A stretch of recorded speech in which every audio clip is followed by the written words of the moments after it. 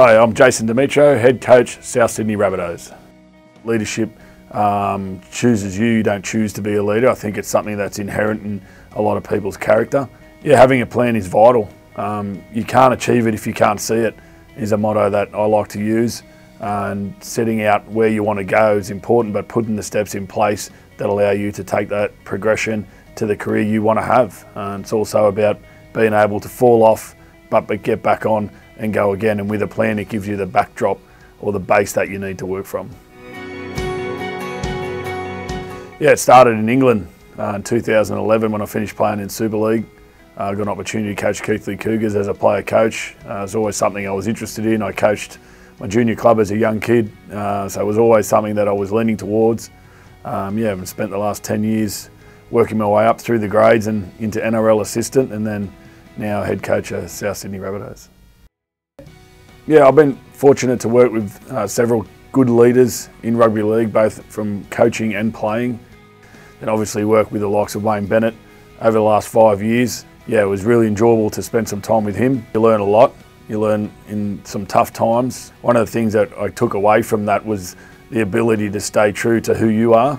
Understand that your players will respond to the authenticity that you bring to the table, and that's really difficult to do when you have a lot of external noise, but the ability to stay away from that external noise and stay true to yourself is what ultimately the players will respond to. Yeah, it requires sustained performance. I've been coaching for 10 years and I've been able to sustain success at numerous levels of the game, both semi-professional and professional, and been able to adapt from being a head coach to assistant coach and then back to being a head coach again. And that ability to sustain that level has allowed me to get this opportunity here at the South Sydney Rabbitohs. Yeah, I think the most memorable moments that come to mind are that relationship things that you create, that a football club gives you, and that connection from people that you'll have for the rest of your life. We were able to achieve things on the field when I was in England, but also as a coach since I've come back to Australia to win a premiership in 2015.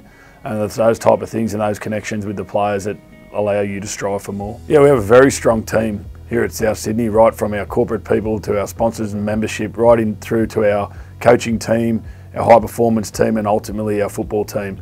It's one team and it's a very strong team.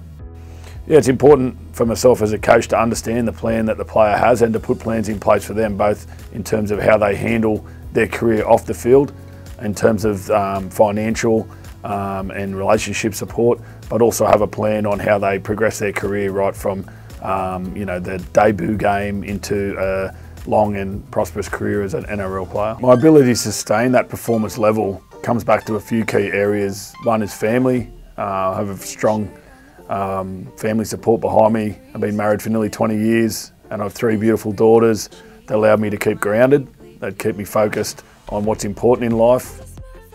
Yeah, it's important I live by a few things that I stick by as a coach. I have 10 commandments that I live by, and one of those is we win together, we lose together, we improve together.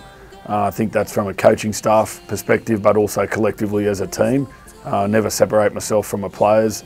It's really important that we understand that we are a team, and that best example of that is how I lead and how I bring those guys on the journey with me.